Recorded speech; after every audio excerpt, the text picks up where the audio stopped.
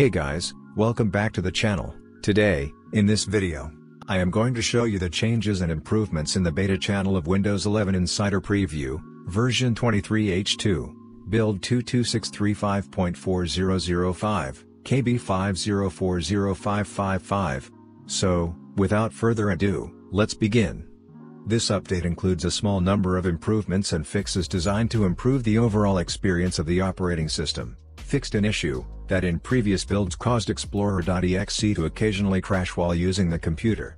There are some known issues in this build, like the company working for a fix for an issue causing Explorer.exe to crash for some insiders when closing apps from the taskbar in the latest builds. Insiders in the beta channel with the updated recent, favorites, and shared sections on the File Explorer homepage may see the following known issue: keyboard focus may be lost on selection of an unselected tab item.